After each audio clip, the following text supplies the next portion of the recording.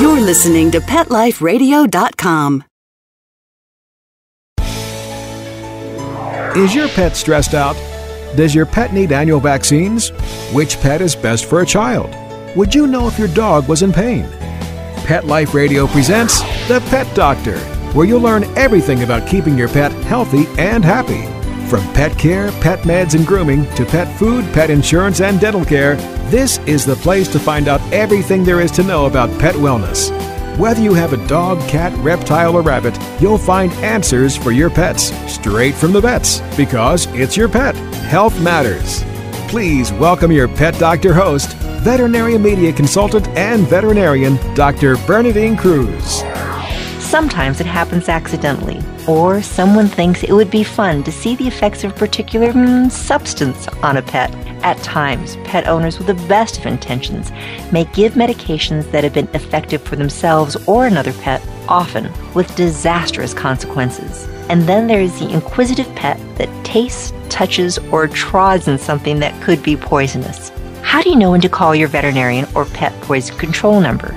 Did you even know there was a pet poison control organization? Today's guest, Dr. Justine Lee, knows the answers to these questions and more. She's a board-certified emergency critical care veterinarian and a diplomate of the American Board of Toxicology. We'll be right back after this short break. So sit, stay, listen. We'll be right back. Please have a seat in the waiting room. The doctor will be with you shortly, right after these messages.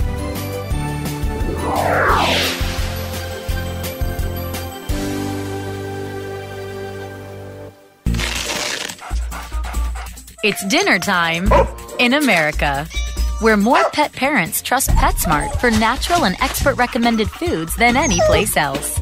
And now, we've added more than 100 new varieties to our already wide selection of your favorite brands, like Simply Nourish, Authority, Wellness, Science Diet, and more. Do what's best for your pet. At PetSmart, happiness in store.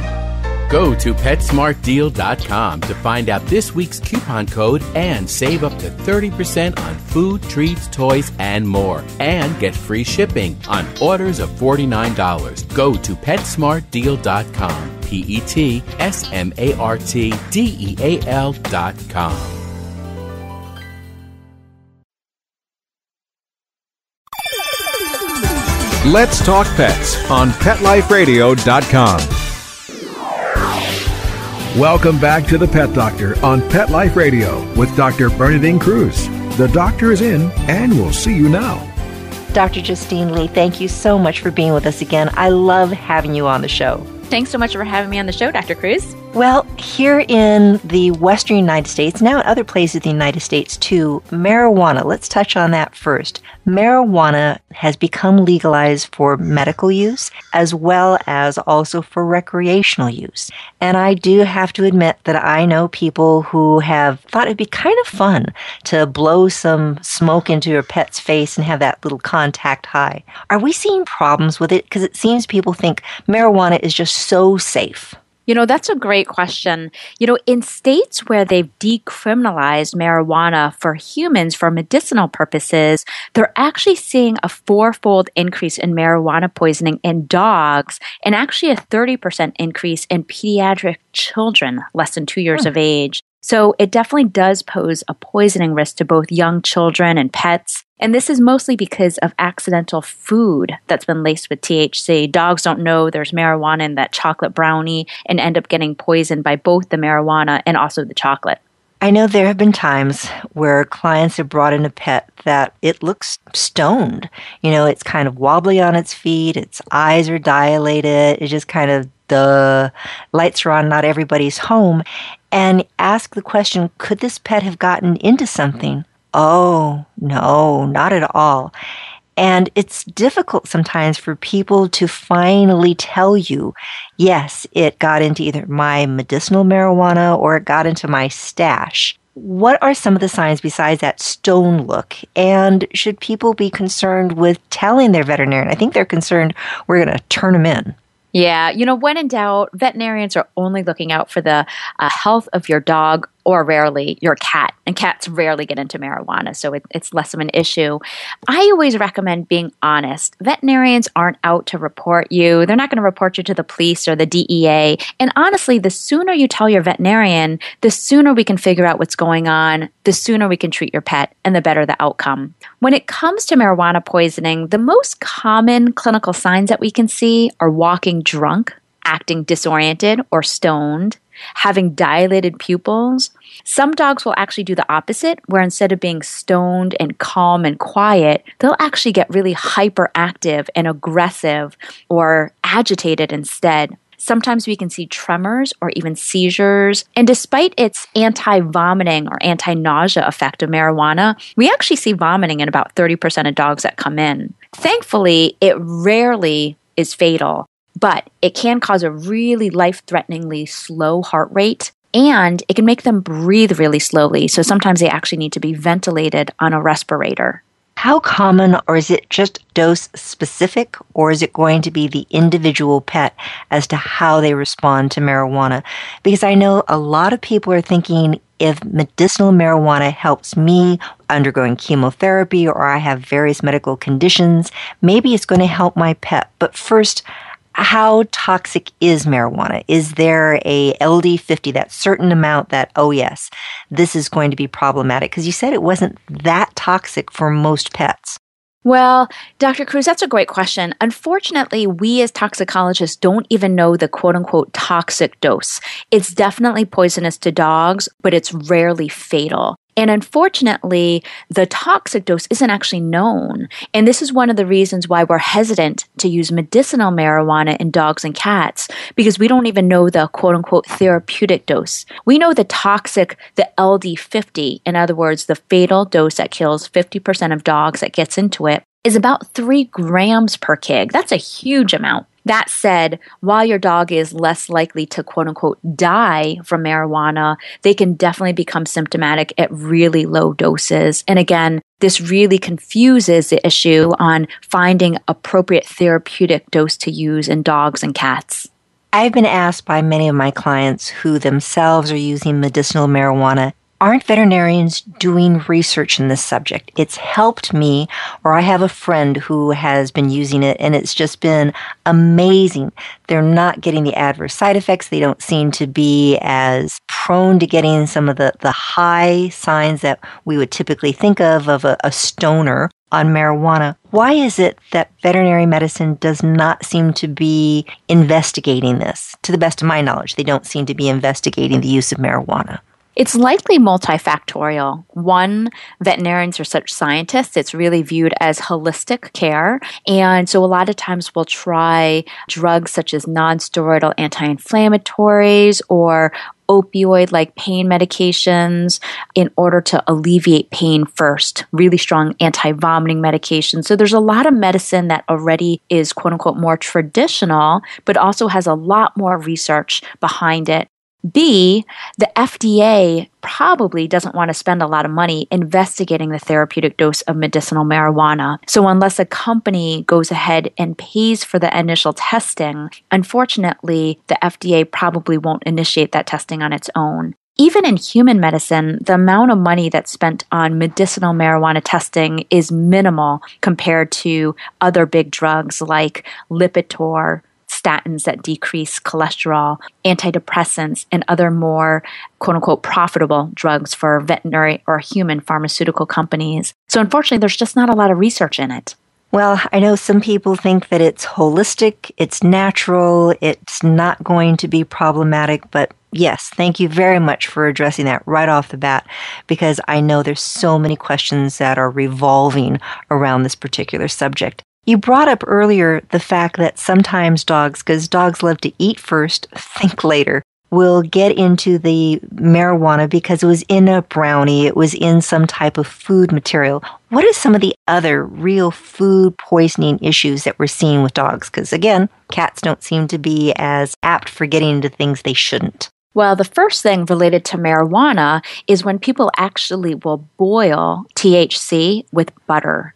And so we'll see a lot of butter that's been laced with THC. And this is actually the most dangerous type because it's a really fatty type of oil. And unfortunately, there's been reports of fatalities of dogs dying getting into marijuana butter. So any kind of baked good, you definitely want to keep out of reach, especially if it's been laced with something like medicinal marijuana. In terms of other food poisonings, and this is especially important as the seasons approach, we have more and more food out. We're leaving things on counters. And while everyone knows about chocolate poisoning, thankfully, it's rarely poisonous just because it takes a large amount of chocolate, for the most part, to poison a dog. That said, a lot of people forget about other types of food poisonings, like grapes, raisins, and even certain types of currants. These can cause kidney failure in dogs when they get into it. Things like macadamia nuts. Most parents don't think about, when they come back from Hawaii, they bring back chocolate-covered macadamia nuts from vacation. If their dog gets into it, not only is it chocolate poisonous, but we can actually see macadamia nuts causing a temporary paralysis where your dog can't walk from getting into nuts. Wow. Yeah. It's amazing because you're saying, yes, as the holidays, Thanksgiving, Christmas coming. There are always those dogs that you have the box of candy that's wrapped. You got it from a friend, or you're going to be giving it away as a present. It's under the tree. And dog noses are amazing. They can smell through all that. And you come home and, here's the wrapping, here's, the foil covering, but all the chocolate's gone. That's right. When in doubt, don't put any kind of food-related product under the tray. Whether or not it's dried meats, salami, chocolate-covered espresso beans, chocolate. These are all super dangerous to dogs. When in doubt, just put them in a closet. And then you forget about them going, oh, dang, I forgot to take that and give it to so-and-so. But yes. So you're mentioning sausages. So yes, they smell that. But even eating something like sausage, if they were to eat this whole roll of it, that can really upset their stomach. Might not kill them, but that could be a horrible case of diarrhea. You're right. It's not quote unquote poisonous per se, but certain fatty foods like meat scraps, so, the gristle, the fat from turkey skin, or even the gravy, this can really inflame the pancreas. It's what we call pancreatitis. And certain breeds are especially sensitive to pancreatitis. So Yorkshire Terriers, Shetland Sheepdogs, and miniature Schnauzers, they should never, ever get any kind of fattening food or table scraps. If you want to give your dog something as a little snack for the holidays, you can definitely give a small piece of lean meat, so like a piece of turkey breast. That's okay in moderation. But again, fattening foods, absolutely big no-no around the holidays. Something I think I'd love to have you address, because so many people will come in, every holiday seems to have certain icons. So Christmas, we think of poinsettias and everyone goes, oh yes, poinsettias are poisonous. I can't have them around my pet. And then comes Easter and we have these Easter lilies and everyone goes, oh, that's fine. Please address that. Sure. Thanks for bringing it up because it's a really important factor that a lot of pet owners forget about. Poinsettias are barely poisonous. In fact, I have them in my house with one dog and 2 cats during the holidays, and I'm okay with it. Poinsettia is basically, if you've ever crushed the leaf or bent the leaf, they have this white milky sap.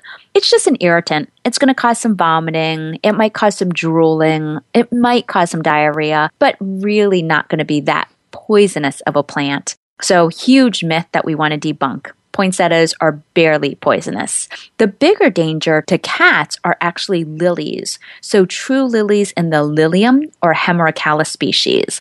So this is anything like an Easter lily, Asiatic, Japanese show lily, Oriental lily, daylily. You don't even want to bring these into your house if you have cats. And that's because 2 or 3 leaves, or even the pollen, or even the water from the vase can cause severe kidney failure. So if you're not a botanist and you can't recognize plants in a bouquet, don't bring them into your house. Again, call the florist, verify there aren't any lilies in it. Check with a veterinarian, check with an animal poison control. But when in doubt, lilies are super poisonous. For dogs, we worry about sago palm, and these are often a little bonsai household plant. In the southeast or southwest United States, they grow up into huge palms outside. But if you're not sure if it's a sago palm and it looks palmy, don't bring it into the house. Again, this is actually a really dangerous, life-threatening poisoning in dogs. In fact, 50% of dogs who get into sago palm die or are euthanized. So again, it causes severe liver failure. Don't bring a plant into the house unless you're 100% sure it's not poisonous. You were mentioning even the water from a lily plant can be toxic to your cat. People oftentimes will ask about the water in a Christmas tree. On the bottom, the pet goes, "Oh, thank you so much. You brought in a organic hydrant for me." Number one, for dogs or cats think it's fun to climb to the top, but also, "Oh, there's water, and thank you, I have a new water bowl." Is that water toxic? It's a little bit poisonous. When in doubt, some people will actually add a little bit of fungicide in there to prevent fungus from growing in there. It's not going to be a huge deal. When in doubt, I always recommend just wrapping it with aluminum foil. That way your dog or your cat's not even tempted to get into that area. We still want you to water your Christmas tree, but again, not going to be too poisonous. It can cause a little bit of vomiting and diarrhea, but nobody wants to visit an emergency room on Christmas Day. So do yourself a favor and again, just make sure it's covered. Or a good reason to have an artificial tree. Exactly. At Christmas time, everybody knows what packages come from my house because none of them have ribbons. I have 3 cats, and if there's any type of a ribbon or a bow, they will sit there and chew on this. And I'm always just so freaked out that they're going to swallow this, and I will have to then take my cat to the emergency clinic, or I will have to do surgery to get this out. Are foreign bodies, linear foreign bodies, things like string, is it a problem for other animals? I've seen a couple, but it seems like, my cats are just notorious for trying to chew on it. Great question, Dr. Cruz. While cats rarely get into poisons, in fact, probably about 10% of the calls to ASPCA Animal Poison Control are cats, we always worry about anything stringy or anything like ribbon or yarn. And while it's not poisonous, it is extremely dangerous to cats. Cats are so curious, so they want to play with it, bat it around, they'll end up eating it. And so that string or ribbon becomes a huge issue because it can actually wrap around the base of their tongue while they're chewing on it. And as they swallow it, the more their stomach contracts, the more their intestines contract, that string or yarn can actually saw through their intestines, resulting in what we call a septic peritonitis, a severe infection into their abdomen. It's going to cost $2,000 to $3,000, if not more, to surgically fix. So when in doubt, dental floss, yarn, string, ribbon, tinsel on a Christmas tree, huge no-no. Anything stringy, do not bring it into a household with cats. Best thing to do, attach your tree to the wall so it doesn't fall down. And especially if you have kittens, put all your decorations way up high so the pet can't get into it. Dr. Justine Lee is who I'm chatting with right now. She's a board-certified emergency critical care veterinarian and a diplomate of the American Board of Toxicology. We're going to be right back after this short break. Please have a seat in the waiting room. The doctor will be with you shortly, right after these messages.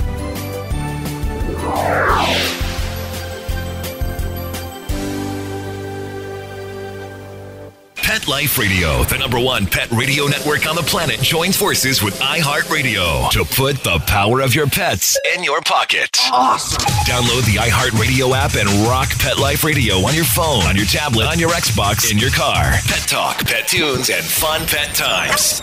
Pet Life Radio and iHeartRadio. Positively Possum.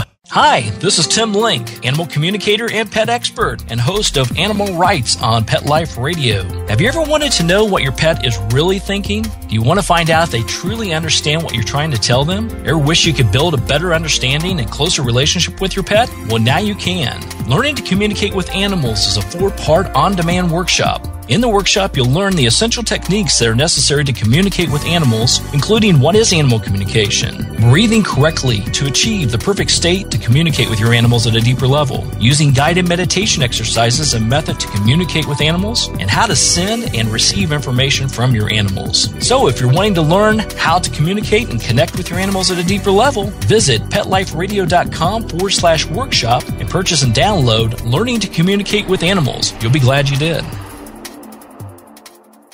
Hi, this is Teody Anderson, and I'm the host of Get Positive Results on Pet Life Radio. We're going to talk about a variety of topics on canine behavior and training, all based on modern methods that are fun for you and your dog. We might be talking about other critters too, so join us on Get Positive Results. We'll talk about common issues between you and your dog, answer your questions, discuss different activities you can do with your dog, and keep you posted on current canine news and products. All this on Get Positive Results on Pet Life Radio.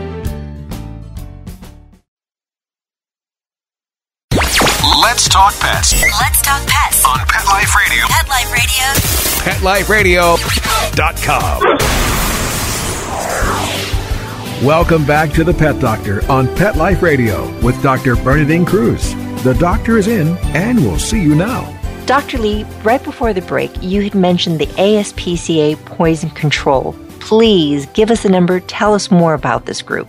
When in doubt, I always say if you're worried that your dog or your cat is poisoned, call your veterinarian, an emergency veterinarian, or ASPCA Animal Poison Control at 888-426-4435.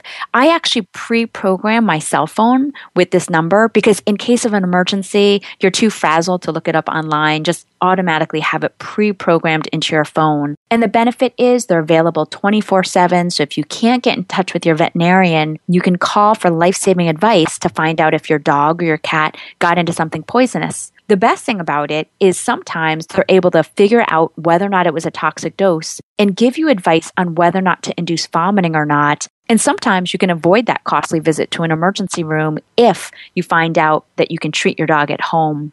When it comes to poisoning cases, the important thing to remember is the sooner you identify the poisoning, the sooner you call or seek veterinary attention, the better the outcome. You don't want to wait until your pet's already shown clinical signs. Now it's really expensive to treat. So when in doubt, call right away. Excellent information. Thank you so much. And you're right. There are times you are just so frazzled, you can't think straight. And there have been numerous times when clients have brought in a pet to me going, gee, it ate this and I'm not really sure if it's poisonous. And I'm looking through my paperwork going, I can't tell, especially if it's a human medication. I don't know how much might be toxic. So I'll get on the phone to the ASPCA and say, all right, this is the size of the pet. This is how much it got into. What do I need to do? And get fabulous information from you.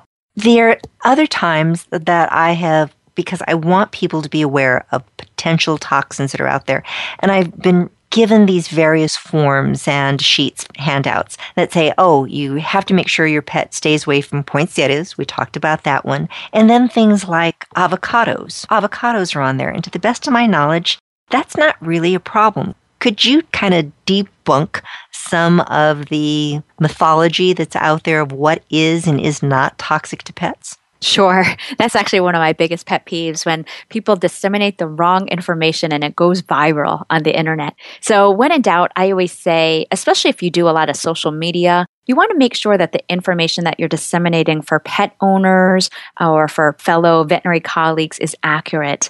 That you've nailed the two biggest myths out there. Poinsettias, honestly, they're barely poisonous. They're totally fine to have in your house. They're going to cause a little bit of vomiting, but when in doubt, just keep all plants out of reach and keep them elevated. Avocados are not poisonous to dogs. The reason why that myth probably got started is because when it comes to different species, like birds or goats, sheep, or ruminants, avocados are extremely poisonous to birds. 1 or 2 pieces can result in severe pulmonary edema or fluid accumulation in their lungs.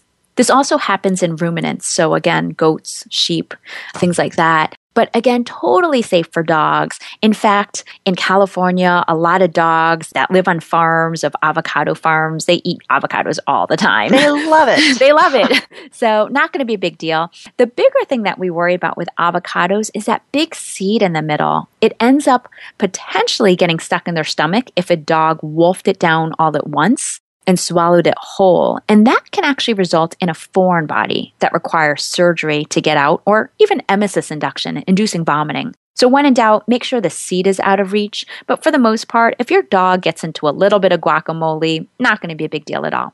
The third myth I wanted to mention is a lot of people will say, prescription medications or over-the-counter medications that they use must be safe for humans, so it's safe for dogs or cats. And remember, dogs and cats have a totally different metabolism. One Tylenol will kill a cat. So when in doubt, even over-the-counter medications, even some supplements can be really poisonous to dogs and cats. So, you don't want to rely on just because it's safe for me, it's safe for my dog or cat. That is not true at all. What are some of the common yard toxins? You get outside and you want to have these gorgeous plants. So you put down blood meal or you put down fertilizer. And many times the dogs are attracted to it. The cats go, this smells so good. Or even things like the cocoa shells that they'll use for landscaping. Are those types of things toxic? Great question again. I would say my general advice is, while I love to keep my dog outside, in his fenced-in yard while I'm gardening, the safest thing you can do is actually keep them locked in the house while you're doing gardening and keep them out of the garage.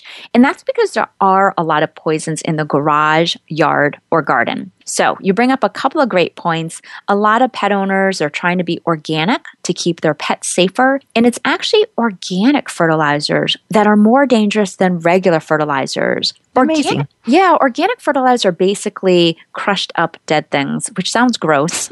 But, blood meal is basically dehydrated blood from the food industry, so probably from cattle. Poultry meal or feather meal is leftover feathers from the poultry industry. Fish meal, gross parts of fish that we don't eat or use. Those are, basically pulverized. And all of these are great natural nitrogen sources, but they smell disgusting, so they taste great to Labradors. So, when you mix it in the soil, it smells really palatable to dogs, so they're going to eat a large amount. And it can cause a severe pancreatitis, can cause a foreign body in the stomach too. So when in doubt, if you're going to put fertilizer down, make sure to water it or fence off that area so your dog or your cat can't get into it. Another important one, especially during this time of the year, is mouse and rat poison. If you have any pets in your house, I'm not an advocate of using any type of poison at all. And the main reason why is it also poisons our wildlife. It's one of the top killers of raptors or birds of prey. So instead, it's actually more humane to use snap traps. Keep them in your garage, keep them in a fenced-in area where your dog or cat can't get into them. But, a lot of people are worried as fall approaches about mice and rats running into their house. Again, try to avoid using any poisons at all and make sure to keep these completely out of reach. And I think it's so important that if perchance I put it out last year. I totally forgot that I had put some rat bait behind the washing machine. There was no way, my pet did get into it, that you take that particular product with you. If you still have it, bring the box, bring whatever with you, because there are different types of rodenticides, some easier to treat than others. Could you kind of address that as to the various types that are out there right now? Great point. Absolutely. So one of the important things that you just mentioned is, again, definitely bring that tray that contains the rat poison or the original box, because that provides a lot of information about what type of active ingredient is in that mouse and rat poison. Another important thing is there's a 24/7 1-800 number on these containers, and you can call for life-saving advice for humans that are exposed or animals that are exposed. So again, a great way of being able to get free advice 24 hours a day in case you think your dog got into it. So make sure you always keep that original box. Now, back in May of this year, the EPA actually made this law or this mandate where they mandated that Reckitt Benckiser, one of the biggest makers of the company Decon, eliminate 12 major types of rat poison, which are under the brand name Decon. This was frustrating for veterinarians because Decon is the only type of mouse and rat poison that has an antidote that's really easy to treat. Unfortunately, with this new EPA change, we're going to be seeing less types of mouse and rat poison that cause internal bleeding that can be treated with vitamin K. And instead, we're going to see 2 types of mouse and rat poison that are even more deadly, that don't have an antidote. One of them is called bromethylin that causes tremors and seizures. And the second type is called cholecalciferol, and it's basically vitamin D. So the same vitamin that we take in a really concentrated form that basically causes a really high calcium level in the body and causes severe kidney failure. And so even though this EPA mandate was designed to help protect wildlife, unfortunately, now it's actually increased 2 types of ingredients that are more deadly and more dangerous to dogs and cats. So when in doubt, again, I'm a huge advocate. Don't buy any of these poisons. Don't use any of them. I actually think it's inhumane for mice and rats to die that way too. So when in doubt, use more humane snap traps instead. It's so difficult, and I know the government sometimes has the best of intentions, and it doesn't always work out that way. There are so many, you'd mentioned Tylenol, that one Tylenol can kill a cat. There are so many different medications, substances, salves that we use on ourselves that many times you don't even think that may be problematic for your dog or cat coming into contact with. I'll always remember I had this just charming, itty-bitty little young, it was a kind of a miniature Yorkshire Terrier, the cutest small thing in the world, and it was always in Mom's arms. And she brought it in, and it was probably about 4 months of age or so. It had a very swollen vulva. It looked like it was in heat. It had swollen mammary glands. It's like, wow, this must be one of the most precocious little puppies in the entire world if it's coming into heat at this point. So we thought, all right, things happen, went ahead and spayed it. Everything inside basically looked normal. But then the enlarged mammary glands persisted. And it was just like, there's something going on here. Started asking more and more questions to the owner and found out that she was using estrogen creams, applying it to her arms, and as this pup was always in her arms, being exposed to this estrogen and seeing these secondary changes. Are there other medications like this? Because now so many things are being applied topically. Are you seeing other problems like this as a toxicologist? Yes. And you bring up such a great point because most people don't even think about topical toxins. So the estrogen creams, some types of chemotherapeutic creams that are used for skin cancer, they're often called 5-FU or 5-fluorouracil. One 1-ounce tube will kill a 70 to 80 pound dog. Oh my goodness. Yeah, most people think they're benign because they're just smearing them on their skin. But if your dog licks it chronically off of you, or if your dog gets into the tube itself, again, it can be a huge poisoning concern. So the 2 biggest topical creams that I worry about that are life-threatening, again, chemotherapy medication that's used for basal cell carcinoma or squamous cell carcinoma, and a second cream that's used for psoriasis, and that's called calcipotriene. And that is very, very similar to that vitamin D mouse and rat poison. Again, one 1-ounce tube will kill an 80-pound dog. So we want to make sure to always keep these topical creams out of reach.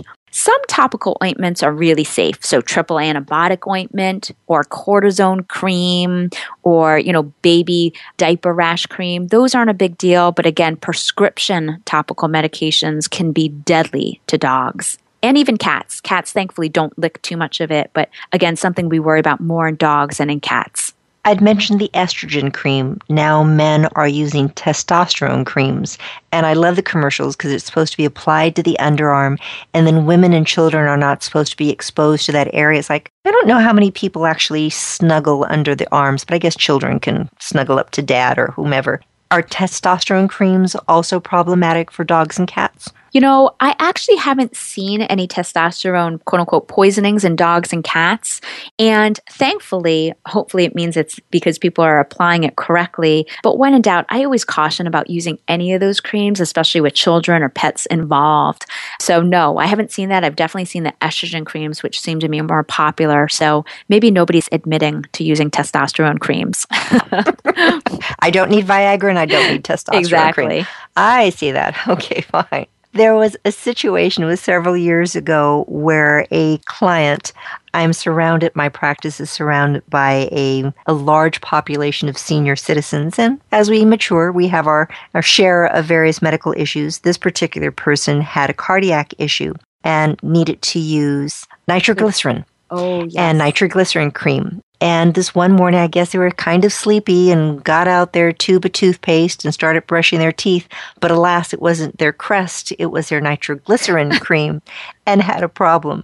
Are there medications like that are, or I should ask, what are some of the most common prescription medications that people are taking that pets are being exposed to and causing problems? Great question. So the top prescription drug poisonings that I see in dogs and in cats are 1, cardiac medications, 2, antidepressants, and 3, ADD medications. So if you're on any of those top 3 drugs, you have to make sure you keep them out of reach of dogs and cats. When it comes to cardiac medications, the most dangerous is actually when people put all their medication in one of those weekly pill holders. That sounds like a dog rattle, right? So dogs will chew into it. It looks like a plastic toy they can chew into. But B, a lot of pet owners don't even remember what medications they put in there. So sometimes there's an aspirin, a fish oil, anti-hypertension medication. Sometimes there's a cholesterol medication, a platelet medication. And some of these cardiac medications can be really, really dangerous to dogs and cats. They can basically make the heart rate too slow. They can drop the blood pressure to a life-threateningly low blood pressure. And very rarely, they can go into kidney failure from having such a low blood pressure. So when in doubt, you want to keep those weekly pill holders out of reach. For the other prescription medications like antidepressants, these are common brand names like Effexor or, Cymbalta. These medications like Prozac, when in doubt, safe for humans, sometimes used in veterinary medicine for behavioral problems in dogs and cats at very low doses. But if a dog gets into a whole bottle or a cat gets into one pill or one capsule for a human size, it can definitely result in severe poisoning. Thankfully, it's rarely fatal, but it can cause dilated pupils, a racing heart rate, really severe hypertension, a high blood pressure, or even tremors and seizures. The third medication are ADD or ADHD medications, which are basically amphetamines. And these show really similar clinical signs to antidepressants when dogs and cats get into them. So they're basically uppers. They make the heart rate too fast, the blood pressure too fast. They can tremor or seizure. So when in doubt, my 3 little tips for pet-proofing your house is 1, crate train your dog, especially if you have a Labrador. 2, making sure to keep your prescription medications out of reach. So keeping them in the bathroom cabinet or keeping them in a kitchen drawer that's away from the dog medication so they're not accidentally confused when you're pilling your dog or cat. And 3, simple things like hanging up your purse or your backpack. There's a lot of poisonous things that are in a purse or backpack. Raisins, prescription medications, cell phone batteries, coins, birth control pills. So again, simply doing those 3 things and then maybe add on keeping that weekly pill holder out of reach are easy ways for us to be able to pet-proof our house so our dogs or cats aren't accidentally exposed. Dr. Justine Lee, we could go on for hours. You have such wonderful information. It totally makes sense. And yes, there are times when people will accidentally take pet medications. So besides having their poison control number for themselves, if you could repeat the ASPCA's poison control number, that was very helpful. Absolutely. ASPCA Animal Poison Control can be reached at 888-426-4435. When in doubt, I always recommend pre-programming your cell phone or literally just writing that number and putting it on your refrigerator so you have it in case of emergency. Great ideas. Dr. Justine Lee, thank you so much. Hopefully people won't be needing that service, but I know they will. This has been Dr. Bernadine Cruz on The Pet Doctor. You've been listening to us, hopefully learning a little bit of something. If there's anything that interests you, please drop us a line, let us know, and we can have our next show be on that topic. So have yourself a fantastic week. Please tune in again next week. We'll have more information on how to make you the best possible pet owner. Take care. Pets can be a wonderful addition to your life because they're a member of the family. Keeping them healthy and happy is important. Pet Life Radio presents The Pet Doctor with veterinary media consultant and veterinarian Dr. Bernadine Cruz. Whether you have a dog, cat, reptile, or rabbit, you'll find answers for your pets straight from the vets. The Pet Doctor, on demand every week, only on PetLifeRadio.com.